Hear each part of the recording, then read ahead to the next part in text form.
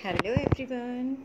Today we will discuss question answers of chapter 3 of NCERT English book Honeysuckle. Name of the chapter is Taro's Reward. So our first question is, why did Taro run in the direction of the stream? जो Taro था वो stream के direction की तरफ क्यों दौड़ा? Taro ran in the direction of the stream because Taro जो है stream के direction में इसलिए दौड़ा क्योंकि he had been chopping wood from a long time, क्योंकि वो काफ़ी लंबे समय से wood की chopping कर रहा था, मतलब wood की cutting कर रहा था. Now his mouth became dry. अब उसका जो mouth था वो बिल्कुल dry हो गया था, बिल्कुल सूखा हो गया था. And he wanted to have some water. और अब वो कुछ पानी पीना चाहता था. Second question is, how did Taro's father show his happiness after drinking sake? Taro के फादर ने साके की पीने के बाद अपनी खुशी कैसे जाहिर की? Answer is, Taro's father did a little dance in the middle of the floor to show his happiness after drinking sake. Taro के फादर ने साके पीने के बाद फर्श के बीच में खड़ा होकर थोड़ा सा डांस किया, इसी से उसने अपनी खुशी जाहिर की. Question third is, why did the waterfall give tarot Sakya and others water?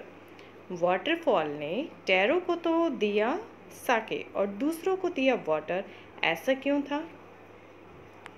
Answer is, tarot was selfless boy, क्योंकि टैरो जो था एक ऐसा लड़का था जिसका अपना कोई स्वार्थ नहीं होता था, निस्वार्थी लड़का था. ही only wanted to fulfil his father's wish, वो तो केवल अपने पापा की विश को पूरा करना चाहता था. That's why the waterfall gave him साके, और इसी वजह से वाटरफॉल ने उसको साके दिया. ऑन द अदर हैंड, दूसरी तरफ क्या था? विलेजर्स वर ग्रीडी, विलेजर्स जो थे वो बहुत ही ग्रीडी थे, लालची थे. They wanted Sakya for their on enjoyment, उनको तो साके अपने खुद की इंजॉयमेंट के लिए चाहिए था. So the waterfall gave them cold water instead of sake. इसलिए waterfall ने उनको साके की बजाय ठंडा पानी दिया. Next question, question fourth is, why did the villagers want to drown Taro? जो villagers थे वो Taro को क्यों डुबोना चाहते थे?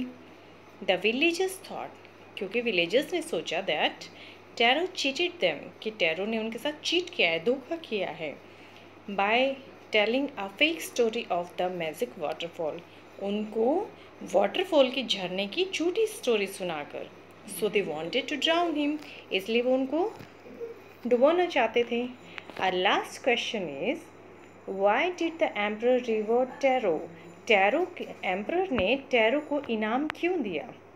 The emperor rewarded Taro, emperor ने Taro को रिवॉर्ड दिया for being good to his parents and others, क्योंकि वो अपने पेरेंट्स के लिए और दूसरों के लिए बहुत अच्छा था.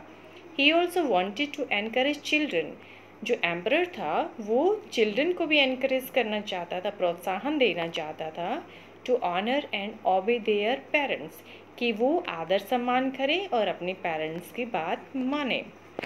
So अगर आपने अभी तक मेरे चैनल को सब्सक्राइब नहीं किया है तो डू इट नाउ, उसको भी आप कर सकते हैं. So we will meet in the next video soon. Till then, good bye.